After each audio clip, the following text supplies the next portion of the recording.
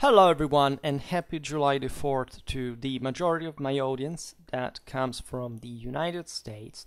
This is the first time we talk about the American War of Independence. Never made videos about this before. We can make them, so this is just my very short introduction video type. And it's naturally challenging for me to talk to an at least historically interested audience who comes from the very country that I'm going to discuss and that are habituated to much broader and insightful historical information than I am, let aside my poor linguistical skills. But I'll try my best, at least also for the other audience that maybe or everybody may be interested in how I read this. It's of course not just a crucial historical topic and a very educational one, strategically speaking. I had the pleasure at some point of studying in detail some battles of the American War of Independence, especially the Battle of Long Island, which is fantastic in many ways from a tactical point of view, and others. Princeton, Germantown, that was quite echoing in the world at the time for Washington's almost success, fundamentally in ruining the British Army after having suffered defeat just a few weeks before. But it's also, a very actual topic from basically all the political, military, and social points of view you can imagine. Also for how the war was objectively led, because it's very similar, frankly, to a situation that we're living right now, and that especially if we're going at some point to get a bit more in depth with the issue, with the topic, and the strategy of the American War of Independence, will probably realize better. But these points go a bit beyond. Of course, they touch this pivotal moment in late modern history and properly the concept of modernity itself, that is very much debated today, and in many ways it's misinterpreted, but it has, let's say, pros and cons, and in a way it's always up to us to get the best out of something, and realizing what are the other things that do not really work. And I think that it's important to leave the spirit of the American War of Independence, that however, aside from the national mythology that is also fascinating, and properly the political religion that at this point just the American conservatism, frankly, maintains in a recognizable way, there is something even beyond and more disconcerting, for which I would like to start the video with the famous interview in 1842 that Mellon Chamberlain, who would later become one of the leading historians of the causes of the American War of Independence, made to some of the few veterans of that war, and among them, in particular, Captain Preston, that was 91 at the time, would have died a couple of years later, who had participated in the action at Concord Bridge. And Preston's answers to Chamberlain's questions are perhaps the best indicator, one of the most eloquent that could ever be given regarding the meaning of the American War of Independence. And you could even stop the video at that if you're interested in the sap of it all. So the interview it was a longer one. It sounded like this: did you take up arms against intolerable oppression? Answer: oppressions? I didn't feel them. Question: didn't you feel overwhelmed by the stamp duty? Answer: I never saw one of those stamps, and always understood that Governor Bernard put them all in Castle William. I am certain I never paid a penny for one of them. Question: and what about the tea tax? Answer: tea tax? I never drank a drop of that stuff. The boys threw it all overboard. Question: I suppose you read Harrington, Sidney, and Locke on the eternal principles of liberty anyway? Answer: never heard them. We read only the Bible, the Catechism, Watts' Psalms, and hymns, and the Almanac. Question: so what was the problem and why did you go fighting? Answer: young man, what we meant in going for those redcoats was this: we always had governed ourselves, and we always meant to. They didn't mean we should. So the extraordinary epic that led to the independence of the United States of America originated in a much wider conflict that, of course, is also a product of other conflicts that occurred before. We're talking about the 7 Years' War, 1756, 1763. This was, in a sense, it's called as kind of the First World War in a sense, because it was stemming from a first global scale conflict, a kind of, in fact, foreview of the First World War.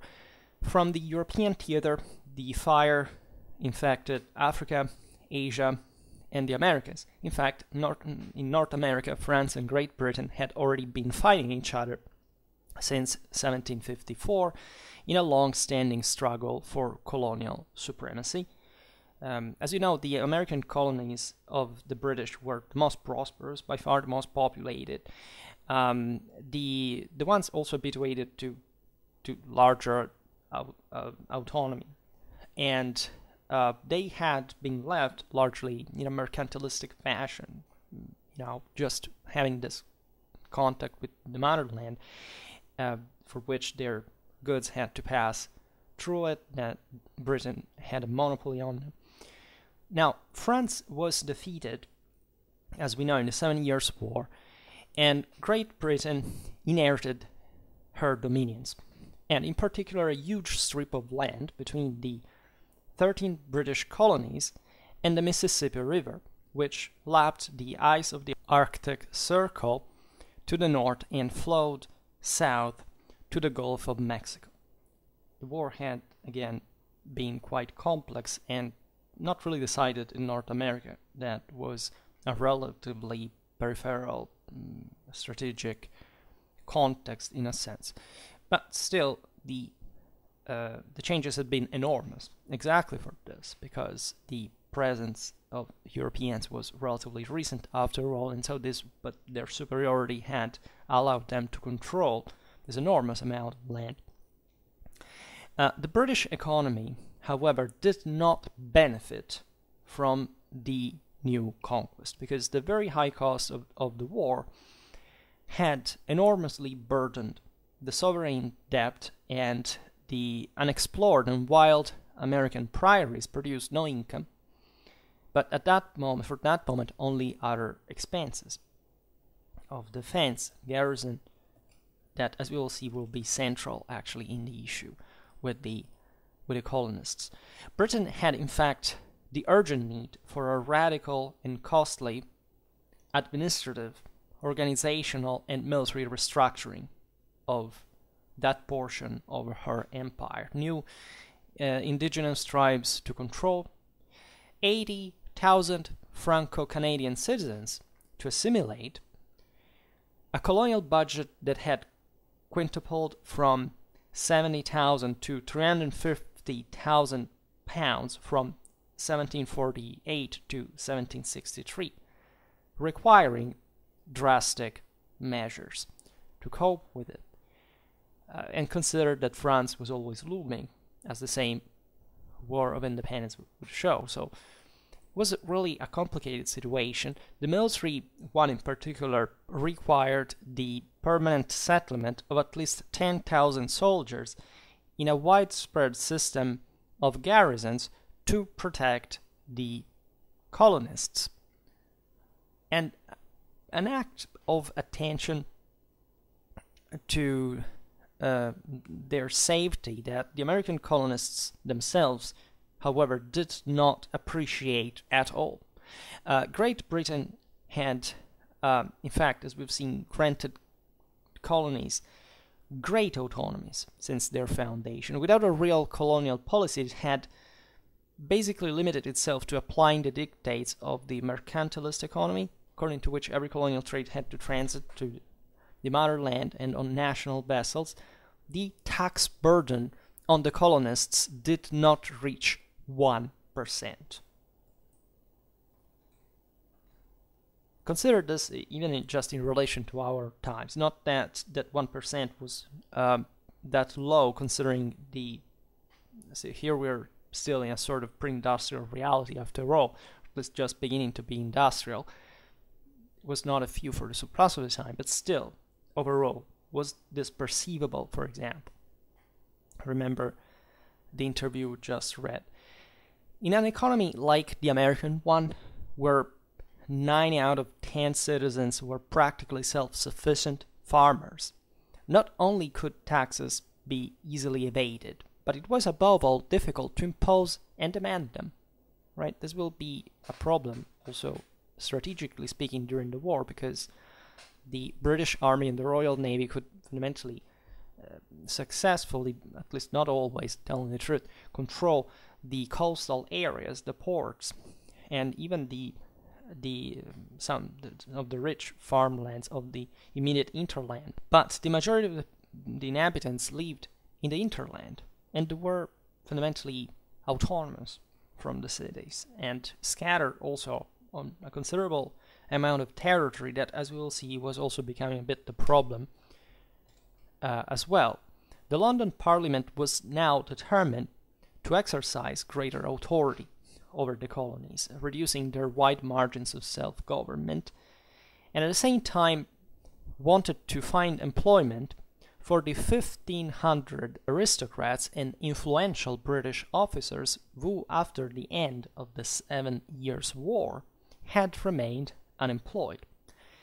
It therefore resolved to proceed with unprecedented firmness. A part of the expenses, actually quite reduced, would have to be covered with new taxes, while military easements would have facilitated the transit and quartering of troops. The colonists' protests were immediate. They were men, for the most part, devoted solely to the care of their fields, and without reading behind them, apart from the Bible, except for the very few who participated in the Enlightenment ferments by cultivating republican and liberal ideas. The others knew for sure only that they had always governed themselves and wanted to continue to do so. They contested, as we have seen, not so much the taxes, but the very usefulness of the garrisons, especially after the expulsion of the French from the continent that they had contributed to with their militias next to the British army, and proposed to use for the new garrisons the local militias, of poor military reputation, but still up to the task of defending the frontier fundamentally, and militias that were already financed by local legislatures. And the militias naturally are a bit the core question of the initial organizational issues of the American army, the Continental Army, and they were experienced in warfare as far as militias could be. They could watch their boundaries from the Indians and even expanding further, and this was also the issue in part. And in this aspect that the Parliament was not seeing, in fact, that both the taxes and the military occupation touched sensitive chords for a British citizen, as the colonists still viewed themselves, regardless of their more or less loyalist feelings. Right? They were essentially to protect their common law and certain freedoms that were given as natural and pre-existing, and actually, the same government, and for which government had been created to defend. For centuries, the subject of His British Majesty had traditional rights, including that of not being able to be taxed except by decision of their own representatives, and to be adequately consulted for any military service. However vague the concept of representation might have been at the time, only 1 in 20 British citizens had the right to vote. In fact, no parliamentarian was elected in the 13 colonies, which represented an impossible contradiction to resolve. Particularly controversial was the function of military garrisons. King George III, in order to consolidate the acquired territories, had guaranteed the native tribes that any future purchase of land in the so-called Indian reserves that were just essentially west of the Appalachian Mountains and were partially also, open, frankly, to the colonial expansionism, would be conducted by consensus of the royal officials. This was important also to keep partially the Indians at bay, right? The well-founded belief of the colonists that those garrisons served instead to slow down, even if only momentarily, their race towards the west further exacerbated them.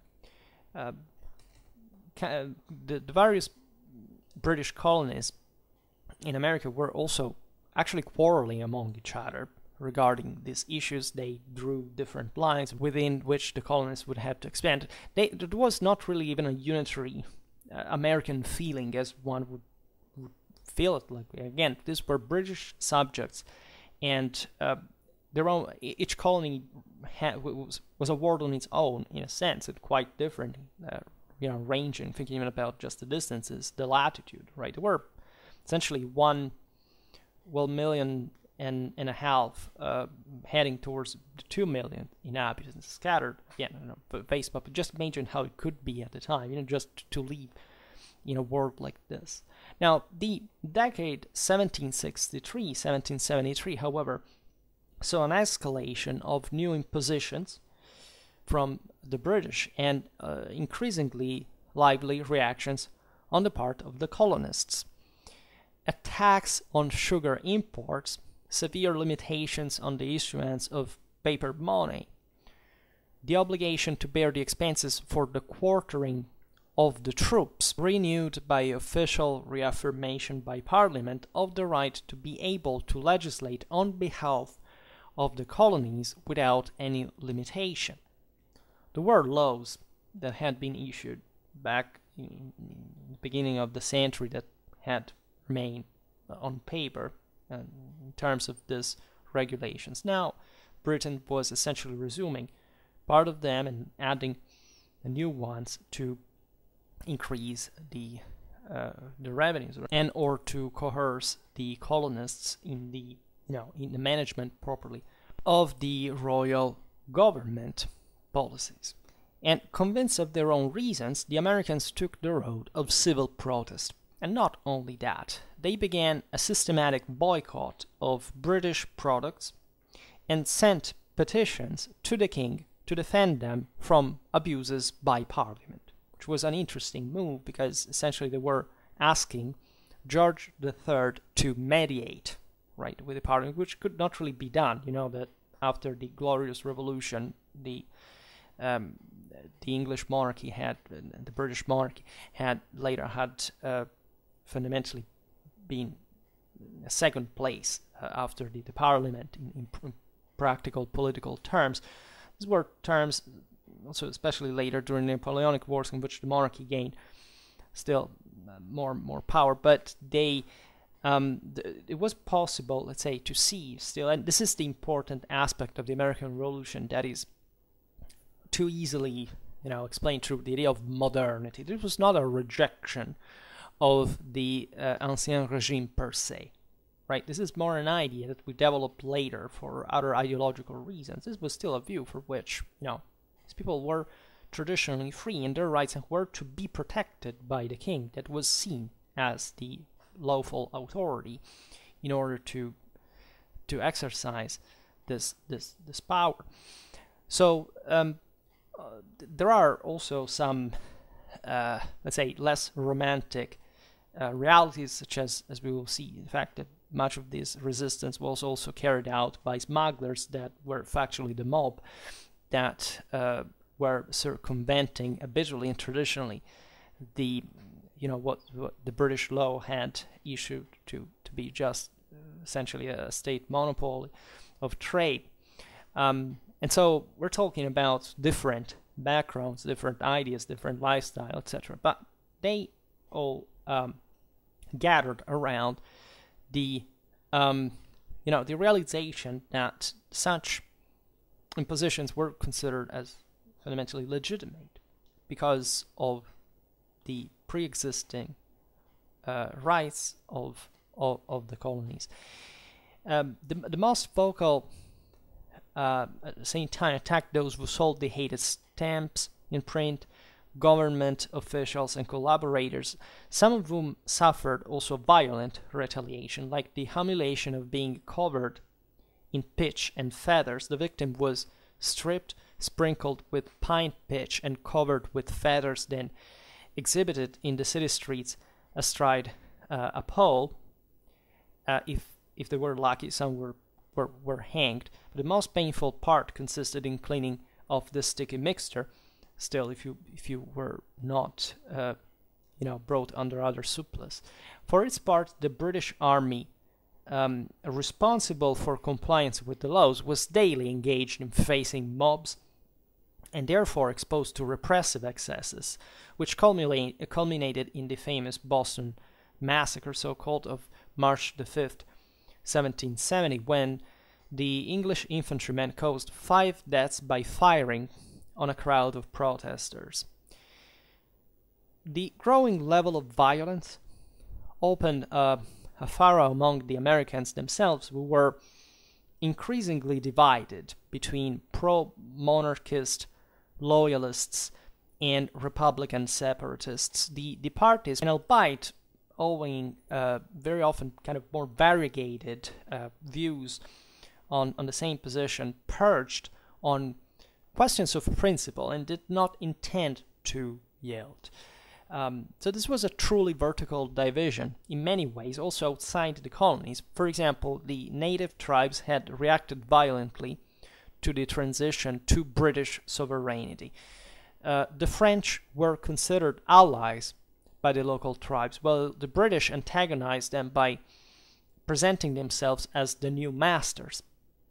From 1763 to 1766, they fought them in the Pontiac War, named after one of their leaders, the leader of the Ottawa. The ferocity of the war, however, had convinced King George III to set the aforementioned border dotted with garrisons between the 13 colonies and the Indian Reserve, a decision that, as we have seen, was one of the causes of the colonial uprisings, but also a reason for joining the loyalist cause of many tribes. The Watauga Association, the Catawba, and the Lenape sided with the Americans. With the British, the Cherokee, the Creek, the Seminole, the Chickasaws, and the Choctaws. Members of the Mohawks fought for both sides. The real upheaval, however, was caused within the 6 nations of the Iroquois Confederation. Tuscarora and Oneida sided with the colonies, while Onondaga, Seneca, and Cayuga remained loyal to the British. It's estimated that approximately 13,000 natives fought on the British side during the American Revolutionary War, with the largest group coming from the Iroquois tribes, who deployed around 1,500 men. So-called Colonel Joseph Louis Cook was the most famous war chief. He was an Afro-French mixed blood who led the Oneidas alongside the Americans. The American Revolution also divided African Americans, freemen or slaves that they were. The former mostly were close to the colonists, such as Crispus Attucks, the first victim of the Boston Massacre. The latter to the British, who were thought to be intent on abolishing slavery, right, and promising that, especially in exchange for military service and the granting of freedom, also promised by the northern colonies, caused a mass exodus from the southern plantations, which caused a profound labor crisis with serious consequences also in the post-war period, when an intense internal slave market caused social and demographic upheavals. we're talking about, also tens of thousands of African Americans died during the war for various reasons, but many probably fled.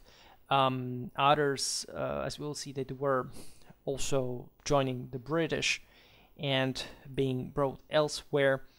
But this system unhinged a previous situation, the fundamental balance, as well, and set the some issues that in a sense seem to be even reminiscent of the ones of the Civil War between North and South.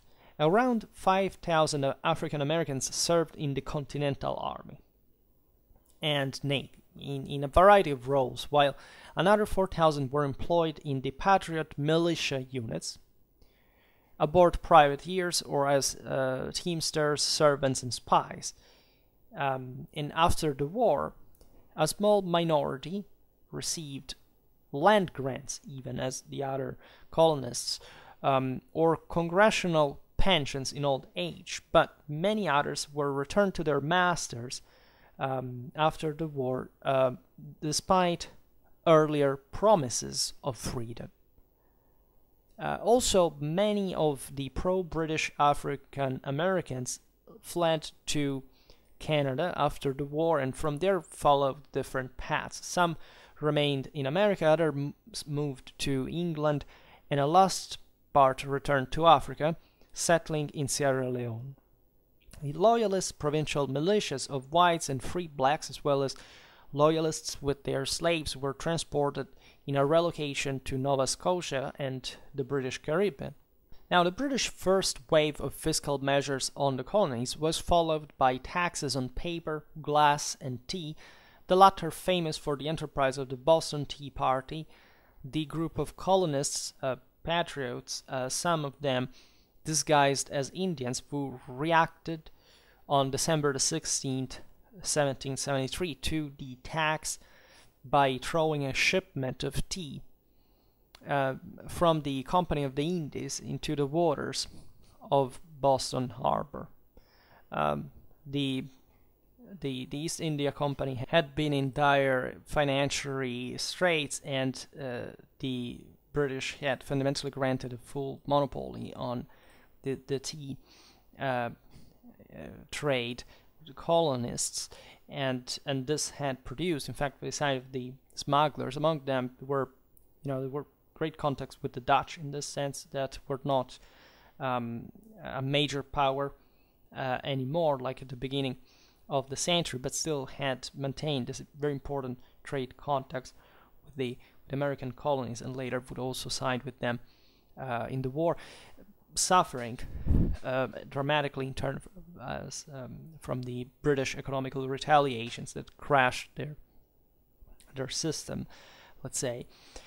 And the British response to these manifestations was essentially a series of coercive measures, including the blockade of the Boston port until the payment of damages, which was never carried out because events were now destined to precipitate towards war. Right? Boston was renowned, the most important port in the colonies, was also producing 50% of the Royal Navy tonnage, right, in the shipyards, and there was a crucial, also the eventual loss of America was remarkable in effects in this sense.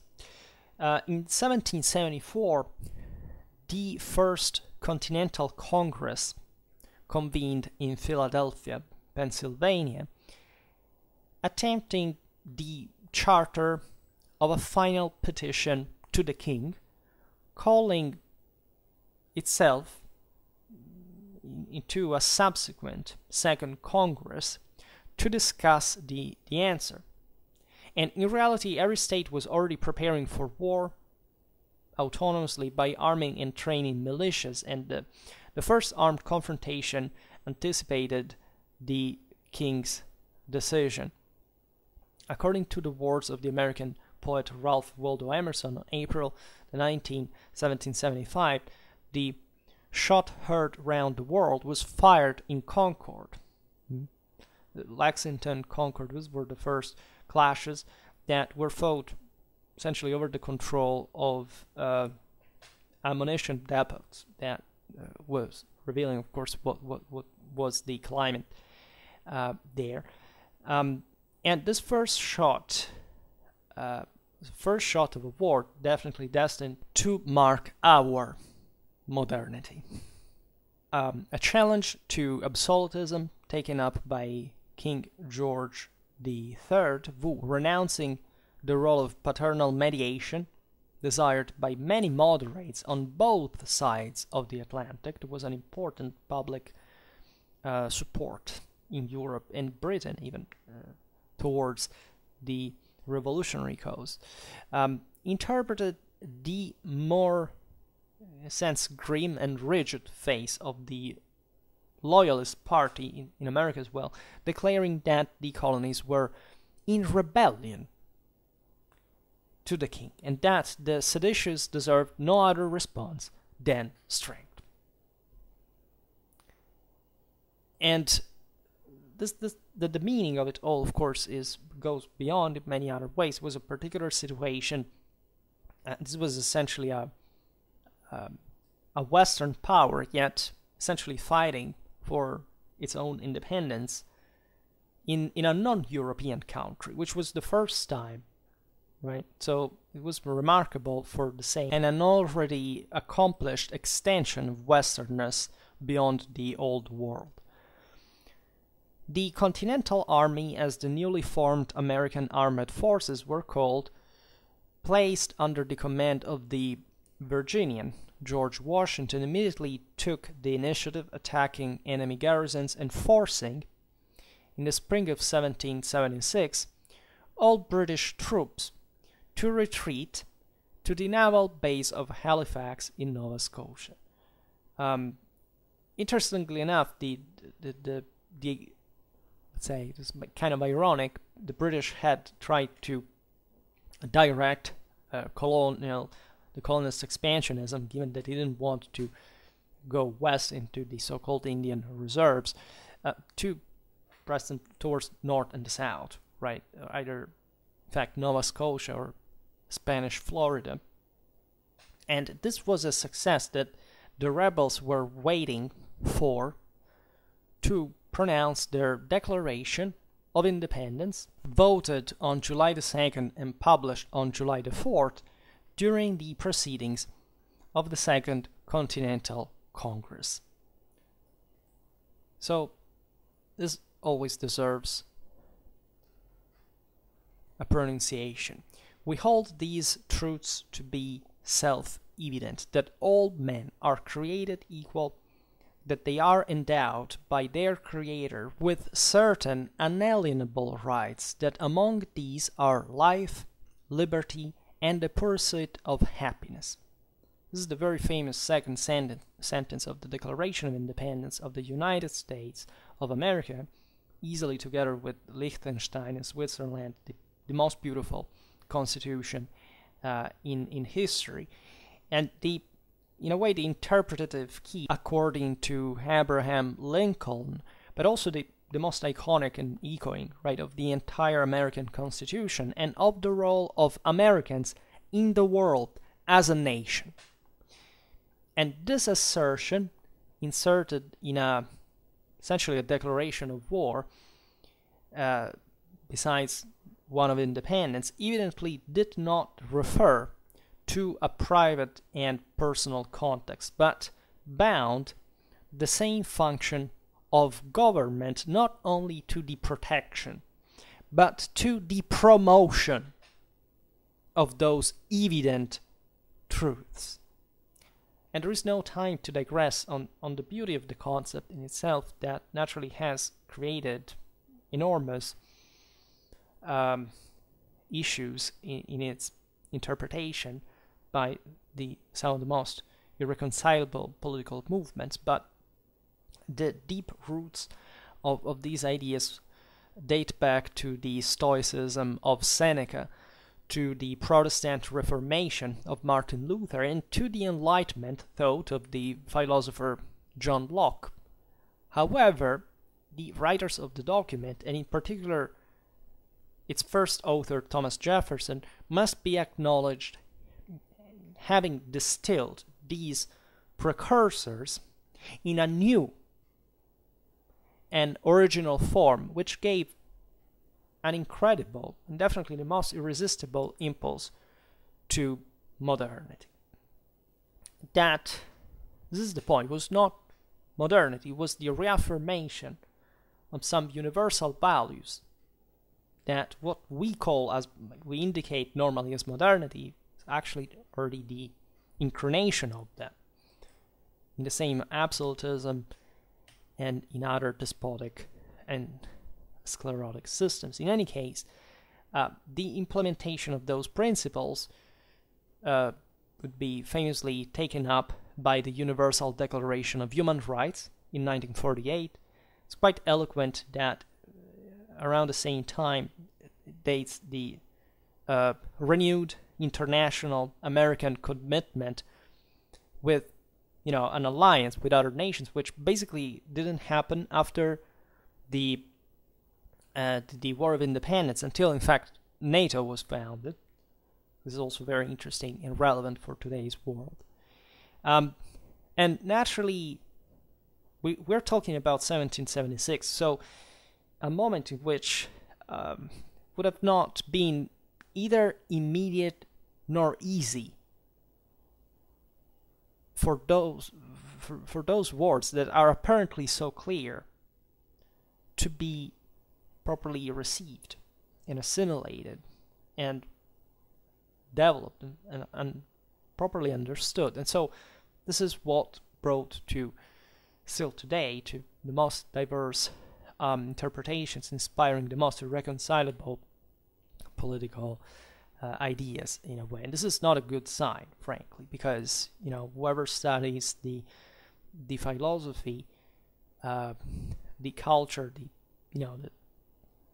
the background properly of the founding fathers realizes that the meaning is comprehensively quite specific, right? And it's our lack of systemic awareness about broader cultural issues that mostly makes us blind today to something that for them was in fact really self-evident, right? Those truths being self-evident, that's a very powerful line, because it means basically that whoever is exposed to these truths immediately recognizes them, which is an enormous concept, and it does really date back to much at the very roots of Western identity.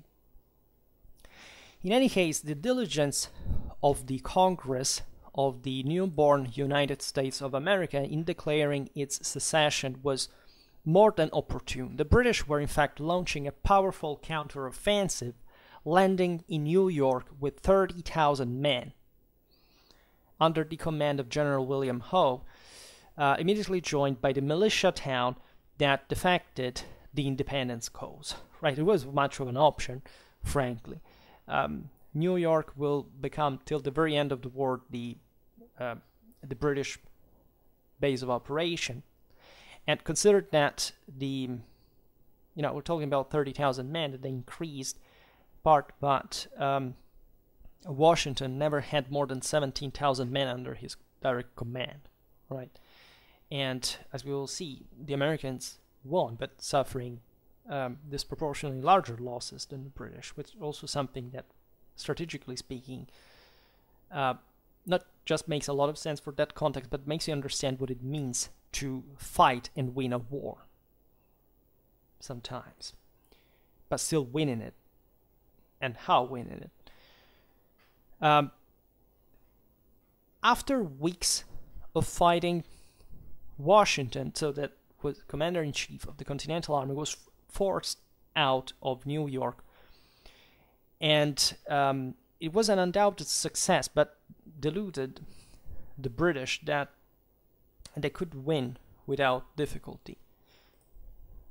In spite of actions such as the very famous one of Bunker Hill, where basically I think out of 4,500 British, there were 1,000 casualties in storming the continental positions, that in a sense showed the dramatic British resolve, but also immediately highlighted the need for much more troops than in fact Howe asked immediately to London. This was a complicated thing because, as we will see, basically the war was won on the oceans rather than on land, but this was an enormous strategic and logistic issue for everyone, but especially for the British.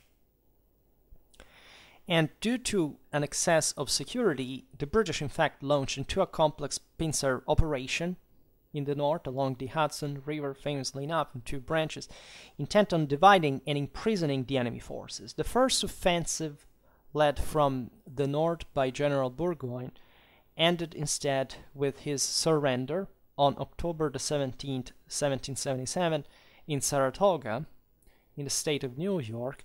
The second, which started from the city of New York and was poorly coordinated with the previous one, was contained by Washington and forced to retrace its steps.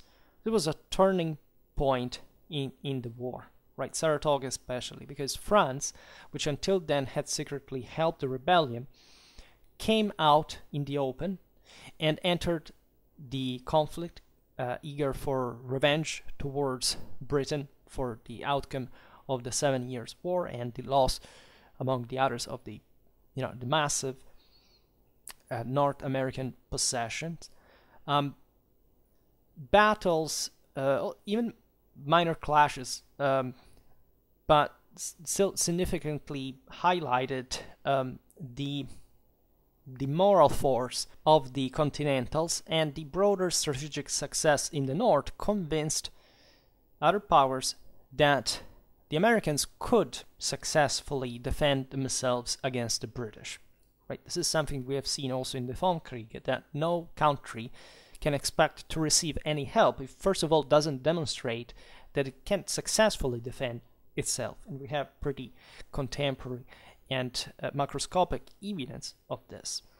And also, military historians about the American War of Independence trace around this point up, really not just, in fact, the turning point of the conflict, but also the actual possibility that the British had at some point. They failed at not moving in, even the Americans, that in spite of this tactical victories, could be still wiped out, right, when they were entrenched in winter camps and so on, as also the lost opportunity for the British to actually win the American War of Independence, which is, I think, the fairest judgment, because some, extremes historiographically go and saying, as also, of course, we all admire Washington's words, speaking of a miracle of the American victory, and one can see it, generally speaking, in this way, right, essentially standing their ground against the most powerful military in the world at that time. But others saying that the strategic and logistic situation was quite prohibitive for the British since the beginning, I mean to say that could have never won. What is factually more correct is saying that, yes, Saratoga and, generally speaking, other strategic chances, lost and won for both sides, could have really made a broader difference, right? And it was not over yet. Also, by 1780, the Continental Army was dramatically shattered to the point of annihilation, as we will see now. So wars are fought when the odds are still presenting with with victory from your side as within the realm of reality in a consistent fashion. So there was nothing nothing deterministic about the outcome of the American War of Independence. Now, internationally speaking, in Paris, the Americans sent lots of spies agents to also properly support the American cause. There was, as we'll see now, an enormous enthusiasm from patriots all over Europe that were also fighting in similar situations, or that say were in love with the same ideals of liberty, or sometimes just of of hostility towards Britain at some point, but not all, that the Americans were parading, right? And there would be a broader participation properly to to the coast, also sometimes from the same troops that were sent at a point, even to fight the Americans. Many of the Hessians were sent at a point. Many German Americans and immigrants who were coming to North America at that time would also sympathize, importantly, with the American coast, because what the Continentals showed on the field, and probably with their ideals, with their resolve, their determination. In Paris, Benjamin Franklin, representative of the rebel colonies at the court of Louis XVI, had shown surprising diplomatic and propaganda skills by convincing the king and his government to go to war by providing the United States with important contributions in men, ships, and hard cash, and it wasn't an easy task at all, also because the French had already a monstrous debt after the defeat in the 7 Years' War. They would have had, and they would in fact increase it dramatically, also in part triggering the same French Revolution in the process to support the Americans, and also, you know, ideally, because many of the same French were in love, as we've seen with the American ideals after all. Think about figures like Lafayette, and also his role in later times, the problems he had with revolution, the Napoleonic times and beyond. In any case, the French decision, France was the second largest power in the world, so at this point was followed by the accession of Spain. That is somewhat overlooked, right? The French sent much more properly consistent military aid, but also the Spanish, let's say, were still sympathetic, of course, to the American cause, but they didn't come openly in support, right? They fought only outside America to gain from the British Gibraltar, Minorca, and Spanish Florida, right, with French support, right? Well, the Americans wouldn't sign a peace treaty without France instead, albeit they always maintained, unbeknownst of the French, of course, a diplomatic channel with the British to negotiate. The government of Spanish Louisiana, Galvez, in particular, assisted the Americans by attacking British forts and opening, importantly enough, from New Orleans, the navigation on the Mississippi River north to Pittsburgh, Pennsylvania, supplying the Americans, bypassing the Atlantic blockade of the Royal Navy in the process, which was a big deal because, as we will see now from the British perspective, the strategy was to squeeze the American from basically all four cardinal points. Galvez was also assisted by Pollock, who was a successful, entrepreneur, let's put it this way, businessman who helped the Spanish also logistically campaigning east along the Gulf coast and, dire terrain, by the way, to secure West Florida, including British-held Mobile and Pensacola. Also, the Spanish obstacled arms arrival to the British Indian allies. The United Provinces, although the Republic was no longer a major power, as we were saying before, prior to 1774, they still dominated the European carrying trade. The Dutch merchants thus had made large profits shipping French-supplied munitions to the Patriots, and this ended when Britain declared war on Holland in December 1780, a war that proved disastrous, in fact, for the Dutch economy. Even the Sultanate of Mysore in India sided, with the Americans. Britain could not find a powerful ally among the great powers, especially to engage France on the European continent, which was the big deal. France being the hegemonic continental power in Europe, and this was a good chance after the 7 Years' War and the dramatic expansion of Britain becoming factually the first world power, surpassing Ming China. to strip the British of part of land. They successfully defended Gibraltar from the Spanish and so on. So it was,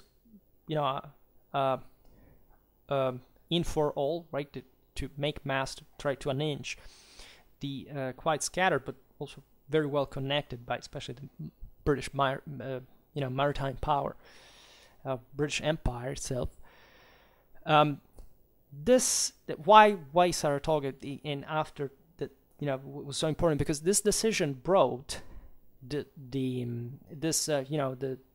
entry into war of France and other powers obliged the British to change their focus mainly to the Caribbean theater, where they were more engaged against these other more threatening powers, thus diverting major military resources away from America.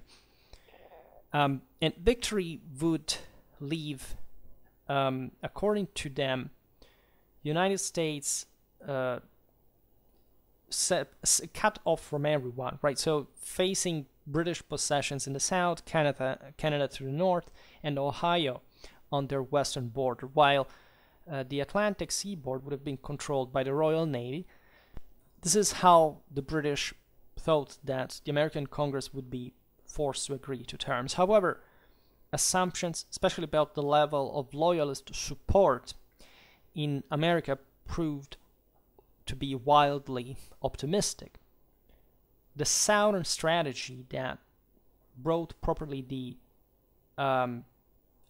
British to drive away from the northern theater of the same American colonies and to intervene in the South depended also on local support, right? But this was undermined by a series of coercive measures that the British needed to operate in the colonies.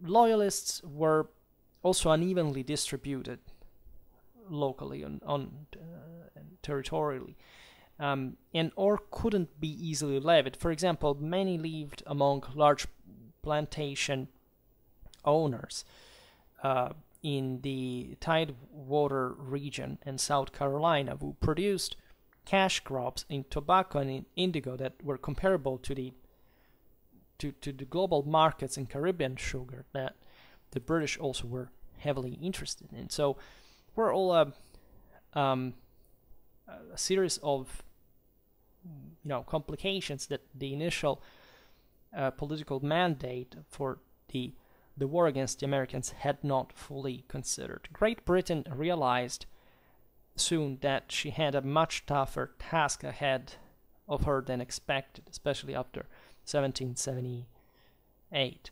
The widening of the conflict, in fact, not only brought new adversaries to the continental theater, but that was something London had to fear, but forced the British to disperse their forces to counter the new foes in their bases and in their colonies.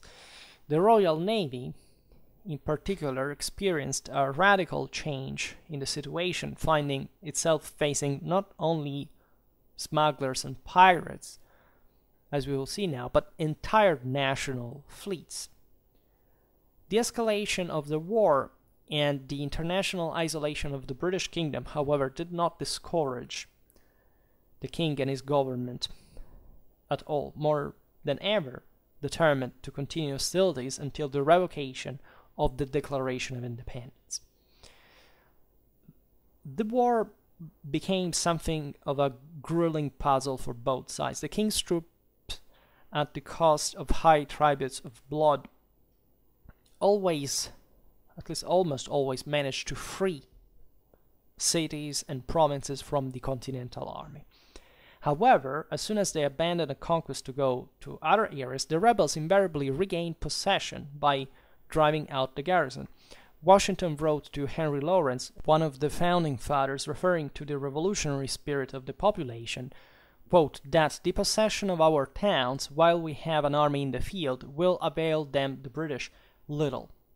And this is, aside from the retaliations and the deep divisions that also the American War of Independence did bring locally, there is to consider that unlike Europe, where the fall of a capital city often ended wars, because basically the entire country depended on it, like Paris, London, right? and everything could be negotiated in a sense on that base. In America,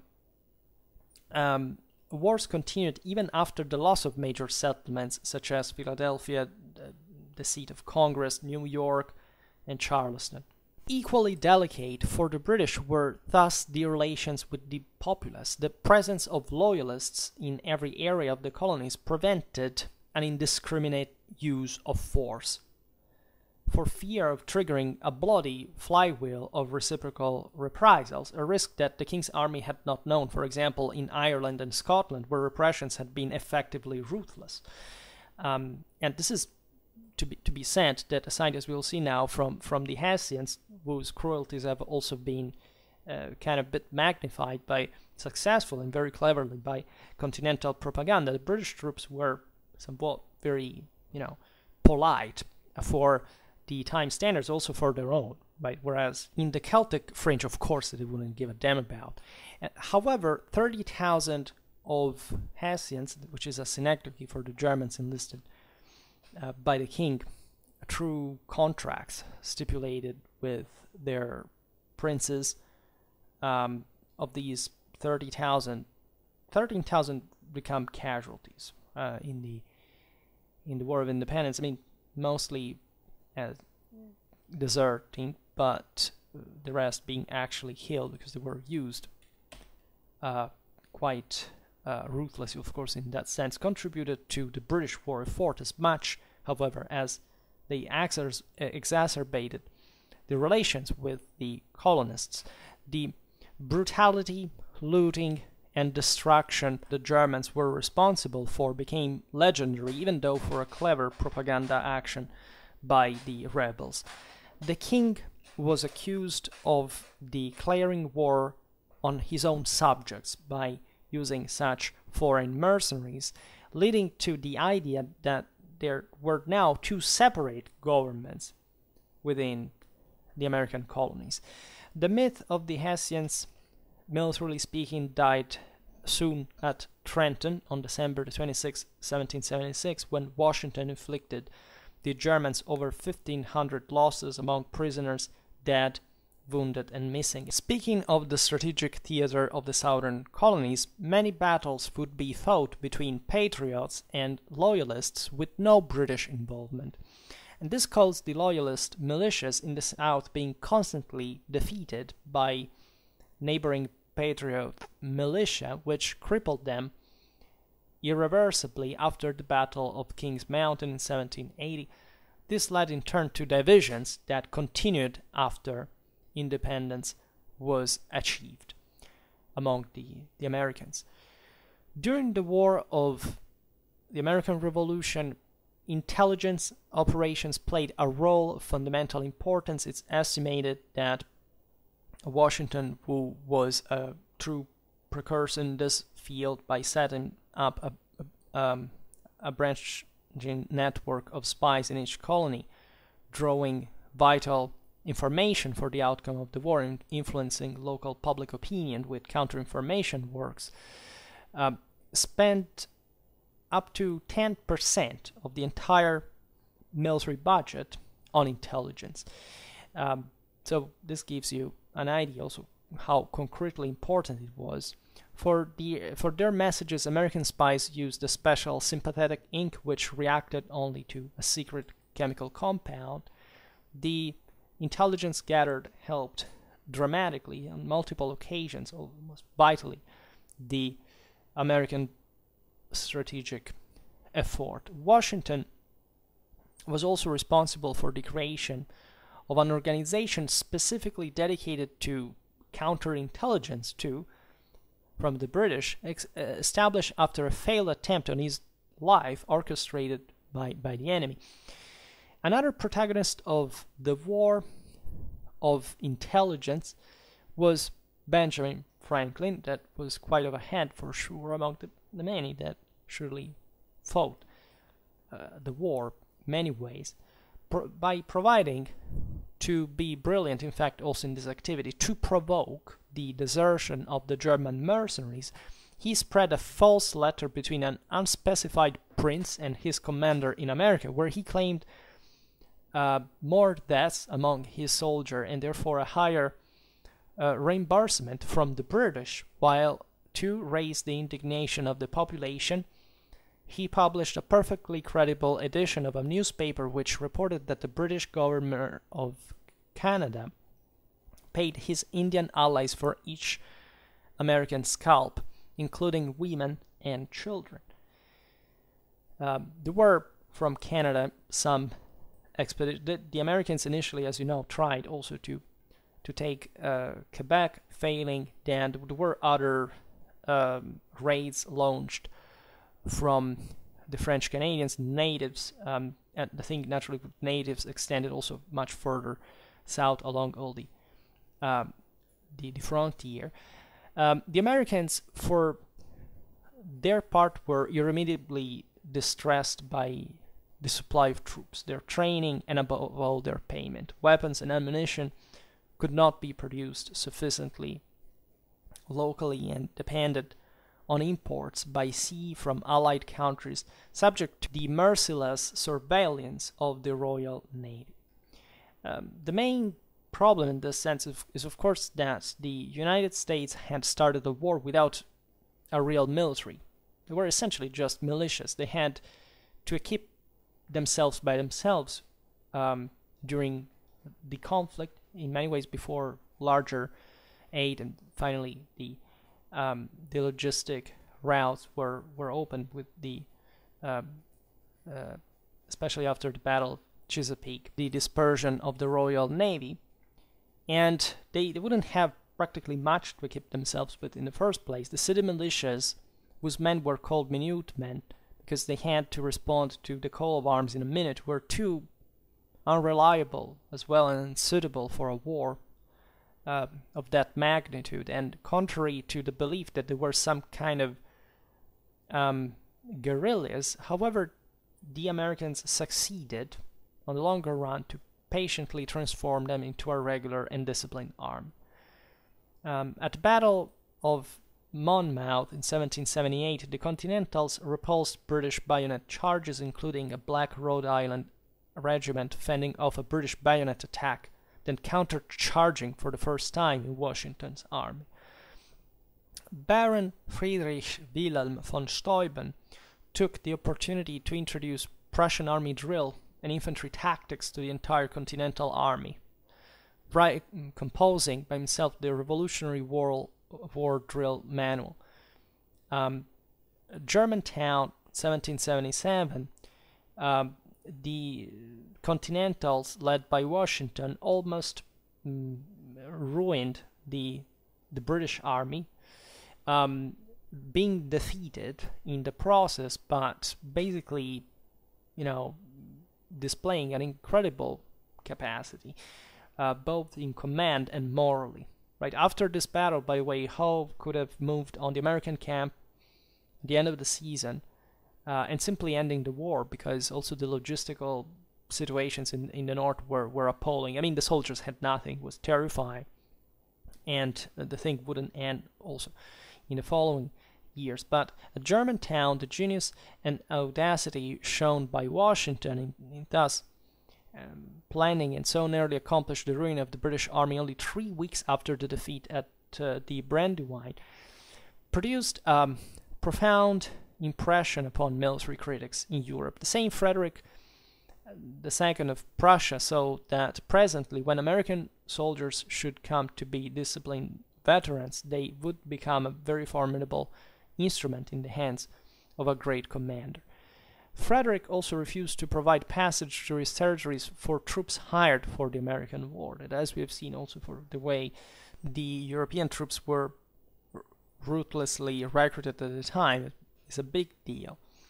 The French court, in making up their minds that the Americans would prove efficient allies, were said to have been influenced almost as much by the Battle of Germantown as by the surrender of Burgoyne that had occurred previously. And the point, however, is of course that the Continentals never could match in overall terms the quality of the British troops, also suffering an astonishing amount of losses throughout the war, being captured mostly and essentially dying for the majority, aside from smallpox epidemics that seems to have wiped out 100,000 people all over the American colonies during the war. In the prison ships in New York's harbor, the British cared pretty much. Also, they wouldn't leave even after the peace before the Americans would render them their own prisoners instead. The British were simply, the finest at the time in terms of drill, discipline, competent officials, trained, very well trained and equipped troops. The Americans had none of this, right? And so they always suffered of such structural gap that they never filled, right? And there wasn't even much previous experience that they had gained. I mean, yes, the Americans had fought, as we've seen, in the 7 Years' War, in the French-Indian War, but as militiamen, so the experience they could get was still insufficient by the same level of properly for which they were trained and employed. Some officers, of course, had an important experience gained in those theaters, especially in the frontier, where the militias, generally speaking, didn't fare badly against the Indians that were just, they didn't have the discipline and the effectiveness of the Western armies in open field. But there were too few, right? And most officers were inexperienced during the war, and so on. And so this heavily informed the tactics and the same strategy of the Continental Army that, generally speaking, preferred to avoid, facing the Redcoats in open field, face to face, and that, however, proved very resilient in attritional warfare, also in guerrilla, in harassment, and so on. And their presence was pretty much mixed again, because they were fighting. There was a civil war, right, within Americans, and so you couldn't even tell who was who by a certain degree. And again, the British couldn't really use the real iron fist against the civilians. At the point of inimicating themselves was already, by the way, quite the reason of the war in the first place and its consequences. The same size of the Continental Army was modest. Washington, as we were saying, never commanded more than 17,000 men. Also lost more battles than the ones he won, but he never surrendered, even though he went pretty close. I mean, this is not to be given for granted. They went pretty close to that on multiple occasions, but they always managed to pull out successfully. Even the Franco-Americans, altogether, the French were sending troops that, by the way, were commanded by American officers, interestingly enough. And not only were all French officers, of course, but they were properly provided by France as be part of the continental, to be under continental command. At Yorktown were only 19,000. And it's calculated that about 250,000 men served as regulars or as militia for the revolutionary cause over 8 years during wartime, but there were never more than 90,000 men under arms at one time. And again, many of them were militia.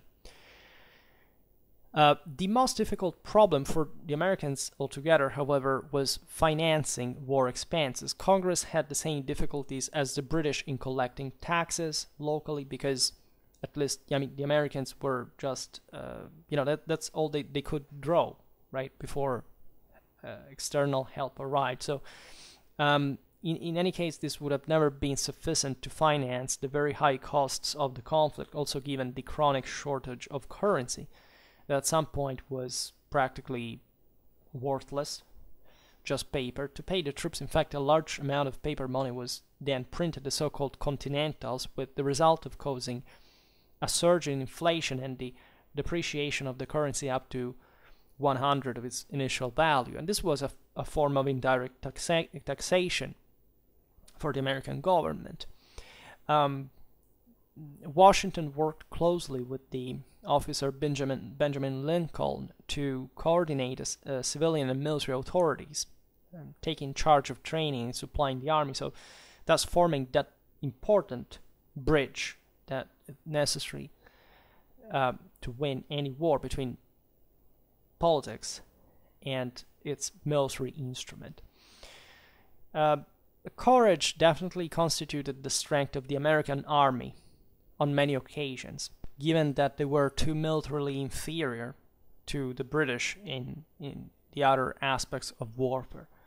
And the episodes of courage are innumerable, of course. Like in any war, General Joseph Warren was a fervent separatist, and in the run-up to the Battle of Bunker Hill on June 17th, 1775, after which General Gage was removed, even because of the astonishing amount of losses against the American defense, he decided to fight as a private.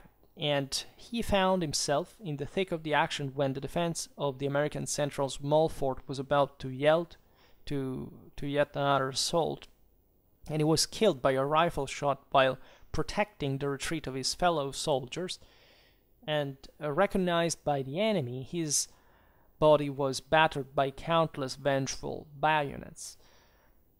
In the initial phase of the conflict, one of the very few American units that could boast full equipment, from bayonets to uniform, was the 1st Regiment of Delaware, 750 men who found their baptism of fire during the Battle of Long Island on August 27, 1776. They basically resisted for 4 hours to repeated enemy attacks conducted by much superior forces. It was only a diversionary action. Washington at that point could have been wiped out. The British didn't just push further. He just, saved his army through crossing to Manhattan with some flat bottom boats, and exploiting the thick fog. The Royal Navy was just there. Yes, New York had some kind of naval artillery, anti-naval artillery, let's say, in sight, but the war could have ended there practically, and that's also how the Northern Theater developed along the Hudson, because the British basically just chased them further north. And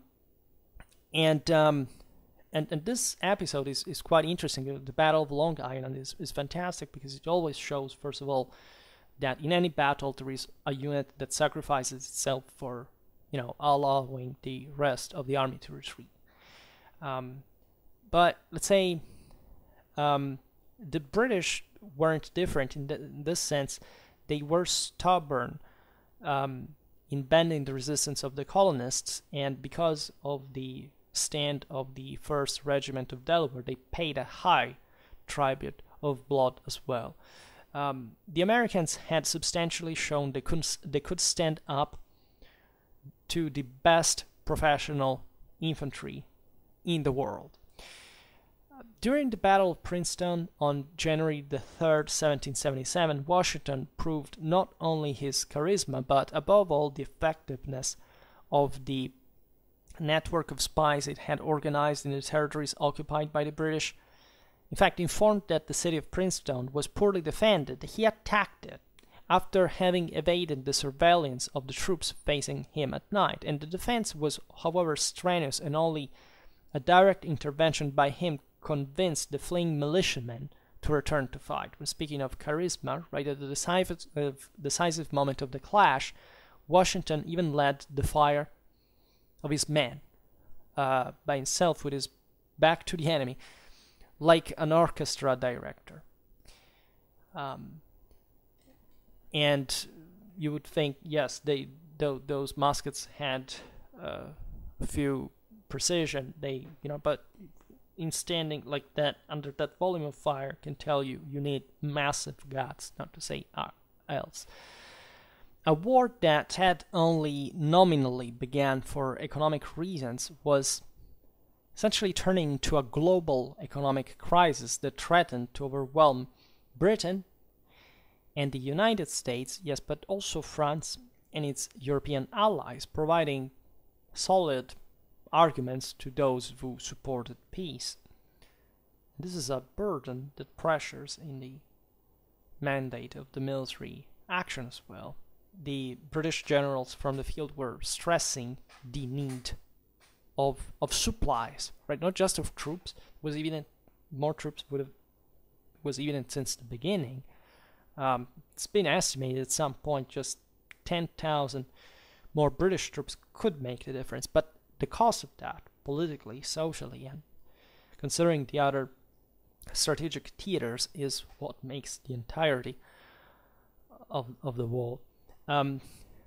King George III and his government, however, chose to react with an iron fist. The intent was to punish the rebels by bleeding them to death in a war that would be won by the exhaustion of the opponent, which in that situation they should have probably seen better was kind of more describing their own situation on the long run. But it was possible to achieve this result. Regardless of the tragic repercussions on the loyalists, it was planned to occupy only a few strongholds and to squeeze the colonies in a pincer. From the sea, with the siege and bombing of the coastal cities, and from land, given the green light to raids by Indian tribes.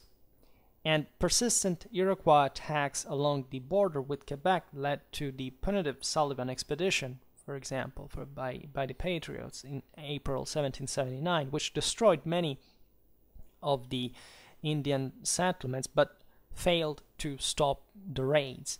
So it was always a thorn in the side in the West.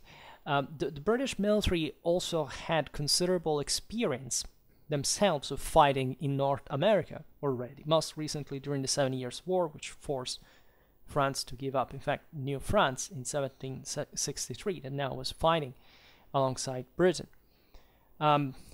So, defeated in the northern colonies, where the Patriots were the strongest, the British changed theater, seeking greater fortune in the southern ones, as we were hinting at before, while reinforcing their position in New York. At this point, Howe resigned, was replaced by Clinton. The British argued it made no sense to fight the Patriots in the north, where they were the strongest. Were a push through would have been too expensive in terms of cost-benefit ratio, while the New England economy was reliant on trade with Britain, regardless of who governed it. The American armies in those regions of the South were defeated one after another. Battles such as the ones of Camden, Savannah, the Max House, the two attempts, the British conquest and the attempt of American reconquest of Savannah. And after the surrender of Charleston on May the 12th, 1780, the American resistance almost completely collapsed, essentially continuing only in the form of guerrilla warfare by partisan formations. This was the one at Charleston was the most serious Patriot defeat of the war, right? Over 5,000 prisoners were taken, and the Continental Army in the South was effectively destroyed. However, the Americans were not yet defeated, and they proved it by sending new troops under a new general, Nathanael Greene. Washington had substituted him to Gates, and a new Fabian, so scorched earth strategy aimed at avoiding decisive clashes with the British and to wear them down attritionally in the long run. And the British assumption loyalists would do most of the fighting in this theater of operations left the same British short of troops. And battlefield victories that would be achieved, of course, because of British open field superiority, still, however, came at the cost of losses that in that political and logistical situation could not replace. Reinforcements had to come from Europe, and maintaining large armies over such distances was extremely complex. Ships could take 3 months to cross the Atlantic, and orders from London were often outdated by the time they arrived.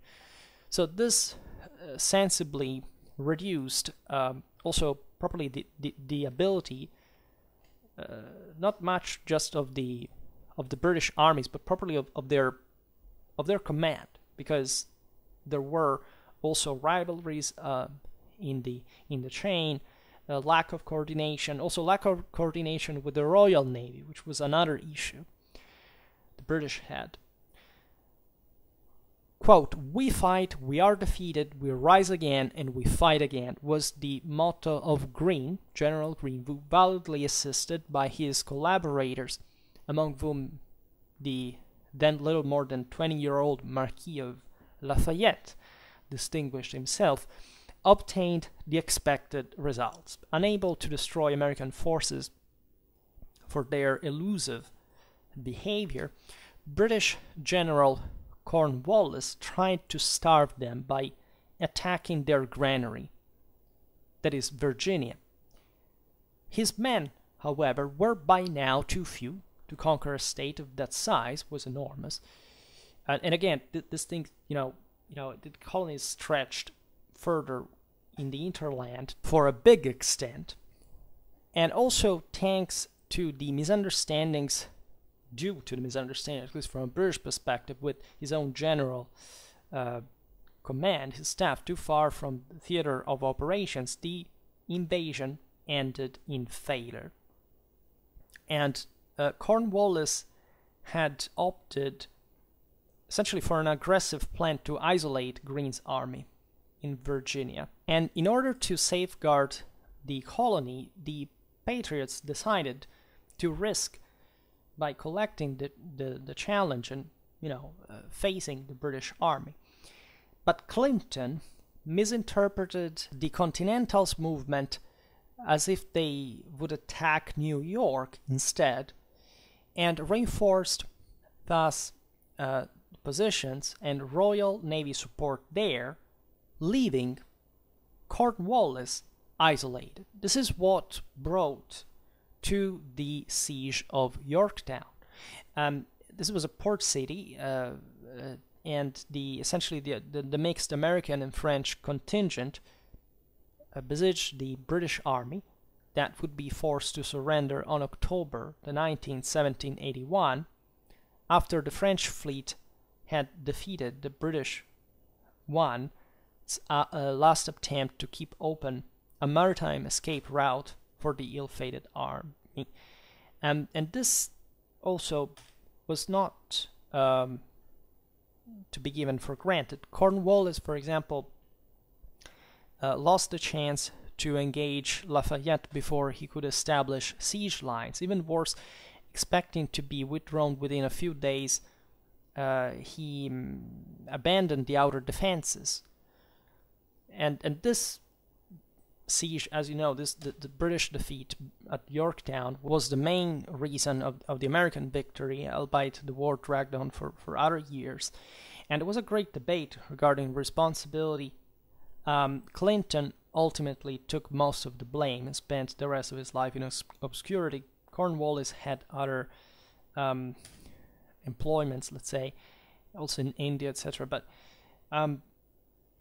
this exposes also the issues of the internal issues of British coordination, especially. The War of the American Independence was actually fought and won mostly over the oceans, by which terrestrial warfare was heavily influenced. The American war economy was largely dependent on maritime imports. In the months immediately following the outbreak of hostilities, the highly efficient crowd of smugglers who had either to acted covertly, circumvented British laws, becoming the driving force of the legal, let's say, trade, with naturally beneficial effects on the American economy. However, the Royal Navy soon adopted adequate countermeasures, causing serious damage to the American military. American imports thus had to return to being based on the smuggling fleet, to which were added the spoils of privateering, supported by captains who became, for this reason, real, say, American heroes in the national mythology, such as, for example, John Paul Jones, who would become also rear admiral at some point in the Russian Navy, of Catherine the Great, and who was famous for his raids on the Irish coast. For most of the war, however, the Continental Navy consisted of a handful of small frigates and sloops, supported by numerous privateers. The turning point came in 1780, when, starting in that year from France, the European powers began to deploy their fleets alongside the colonies in revolt, as we have seen, and supported by the French Navy and blockade runners based in the Dutch Caribbean, the Patriots' economy was able to survive.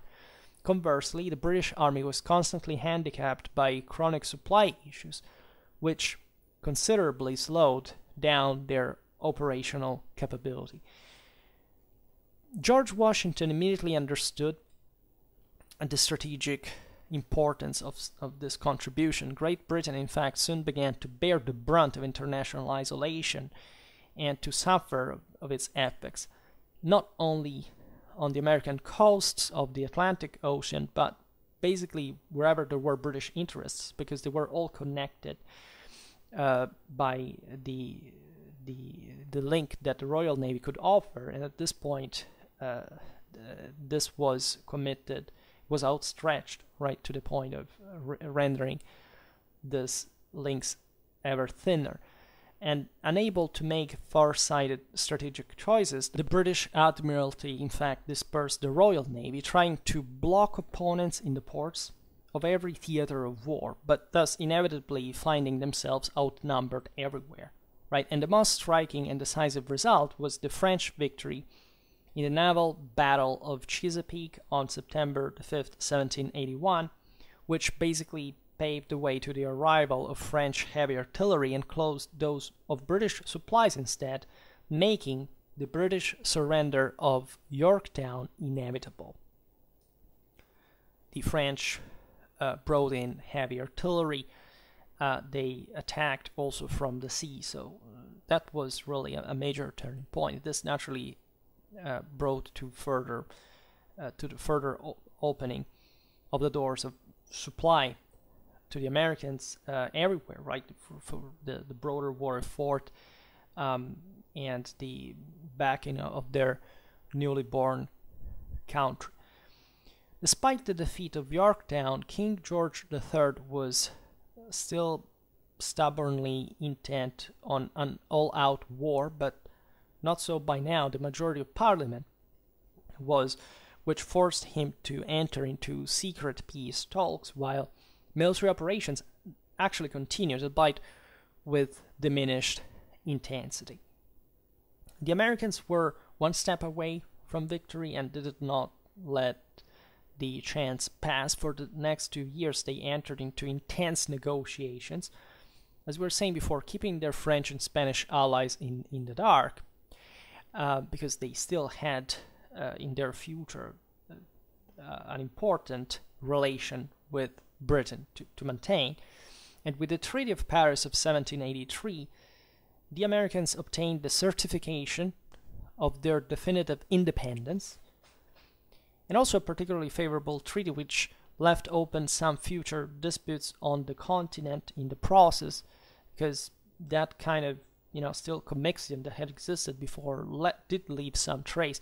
This was in particular concerning the native tribes who were deprived of the protection of King George III. Exchange, the British, in addition to sovereignty over Canada that they retained, were able to enter into separate treaties with Spain and France, which were, however, much less generous.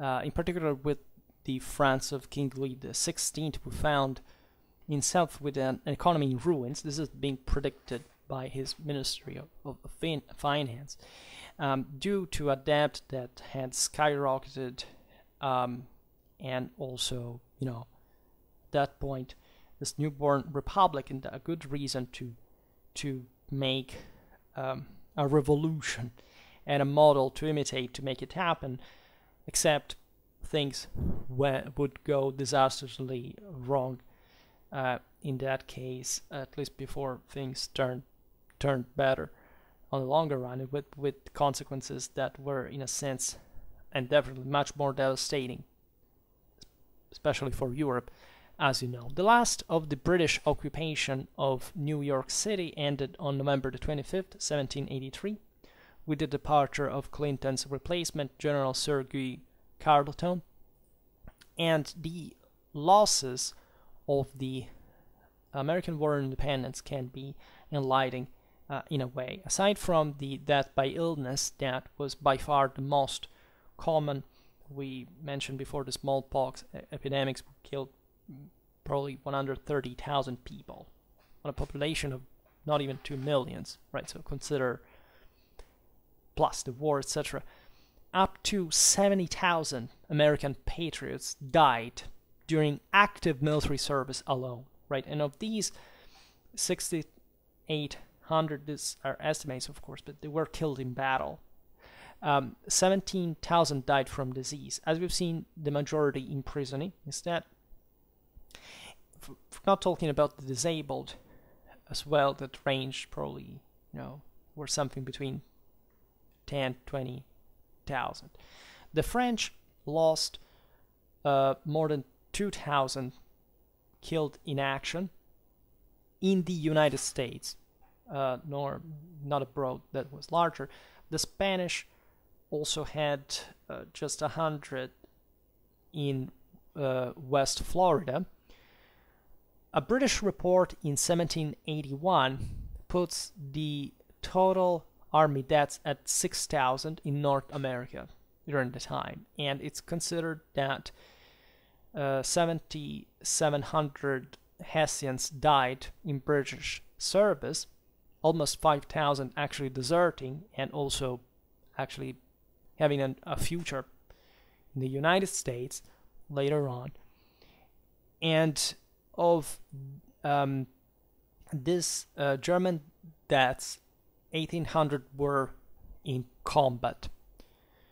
So it's difficult to conclude a video that compresses so brutally such an important event in modern history like the American War of Independence. My advice in general, even though I'm just a humble medievalist that tries to talk mostly about the art of war, and so today we didn't maybe even start getting in the details of the American War of Independence, and we can't talk about it again in pleasantly. Let's say it's just not my focus, but surely we will, if at least hopefully time allowing, is to never give for granted, in my opinion, what it means to political liberty in a practical sense. Not much because of the American holiday in itself, its meaning, the historical legacy of the War of Independence, etc., but through the understanding of the difference that the military instruments make politically for everybody. This is also British history, after all, and also a French one and a Spanish one, and for all the many people who fought from everywhere, coming from everywhere, literally, in the United States. This would happen later on also with the American Civil War. So I know that there is a lot of debate regarding, today's United States. There's much iconoclasm, and from a part of the population, self-hatred and some sort of sense of defeatism or lack of orientation, or properly, an idea that, that there is something that, is being eroded or is not coming back again on its feet. I think that one of, if not the greatest reason of American success in itself is exactly the full understanding, as the initial answer by Preston in the interview, where he was a very old man and a veteran of the war, answering Mellon Chamberlain, is realizing actually how simple and how clear and how rational the order of things really is, and how history is sometimes does seem difficult to learn in the first place, or to accept, and it's very easy, especially when we know a lot of things but we don't have any form keeping it together, because we haven't made a thorough effort to use that critical skill. We haven't properly worked on it. We haven't really focused on it excessively, to be influenced, to be misled, to be distracted by those who want to eliminate fundamentally any logic and any meaning from humanity, right? Because when we talk history, we talk about that fundamentally. We don't study the history of rocks and pretending that that's history. We study politics, we study war, we study society. And I think that the American War of Independence, devoid of any form of rhetoric or even partisan, attitude, and I know it's hard, especially for such a, properly for the positivity of the same consequence of this event, and the meaning, in fact, that wants to be that some want to tear down accordingly, exactly because of its effectiveness, is really what we should go back and head to, as not just as Americans, but as humans, universally, because this war does speak a universal language. It does speak it as all history does, but highlighting, if you want, as only wars can do in a sense, but specifically in this war, as the exceptionality of it, the uniqueness of it, right? Because there has been no other thing practically, and even though many peoples fought for their own independence, the context, the background, the protagonists are different, as they all are, right? In Europe, we could have not had our War of Independence, because even though we all more or less come from countries that at some point fought for their own independence and were in another, we are too intertwined and somewhat, stratified in some mechanisms that could have not made a country like the United States being born, right, and escaping eventually the motherland and building a world that on its own, that at some point is perhaps the only true obstacle, I presume, that derives sometimes this self-referentiality of American political culture that in its deteriorated forms degenerates in things like isolationism as some sort of, and declined at so many levels everywhere, also in Europe, for what our ideals of independence, that again do have that common core of universality really, really meant.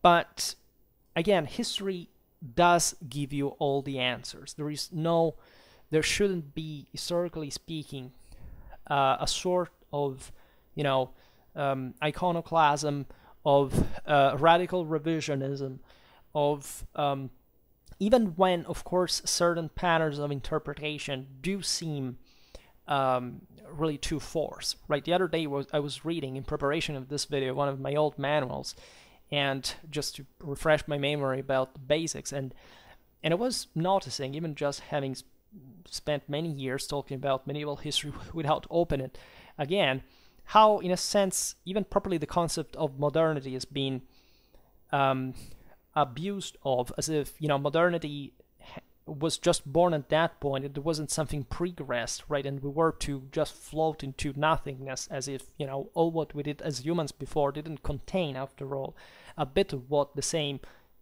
founding fathers perfectly knew, what was part of the same American independence ideas.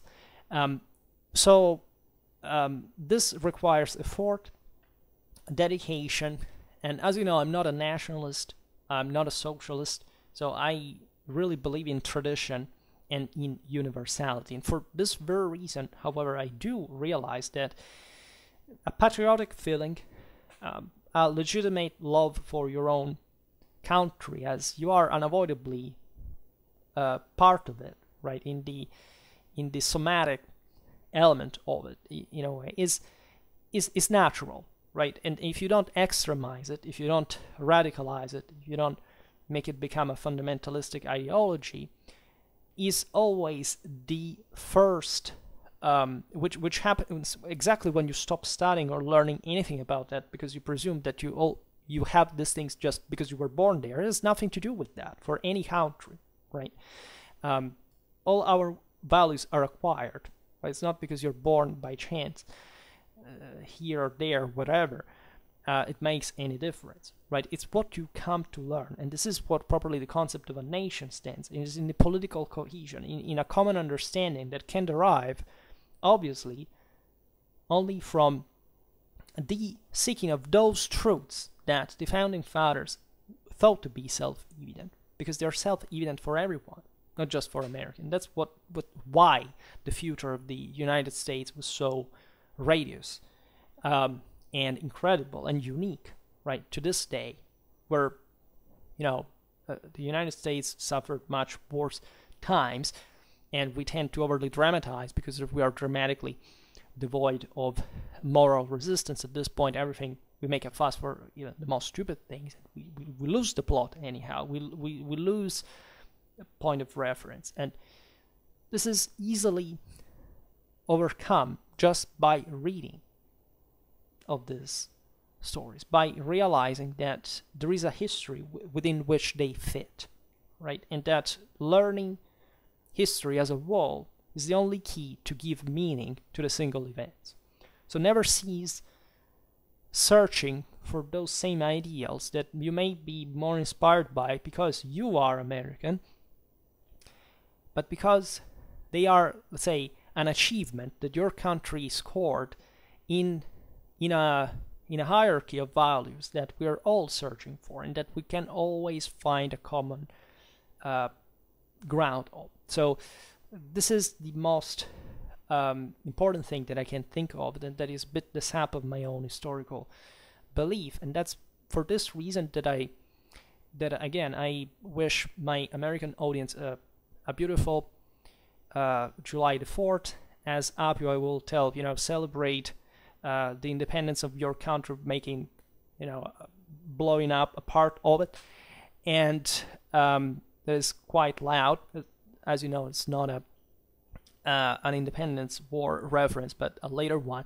But in any case, I would think, as any historical you know, event, and the protagonist of it, and those who carry the legacy of it in this civic responsibility as citizens of a country for what this event taught the world, and still does, right, for the universal value that it really embodies, and that contain much more tradition than what we are supposed to think from a kind of more liberal narrative, as if the world had been born just with Enlightenment revolutions, which was not. Actually, Enlightenment revolutions were all the same, and it wasn't just a good Enlightenment, nor just a bad Enlightenment.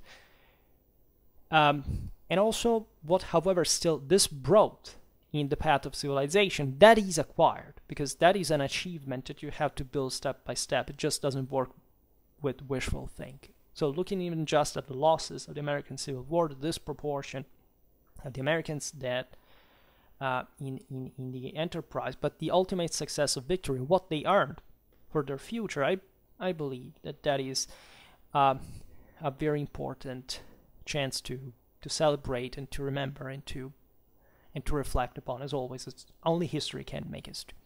So for today, I just stop it here. I hope that you enjoyed this video. If you did, please share it. Otherwise, leave a like or subscribe to my channel if you're interested in my upcoming content.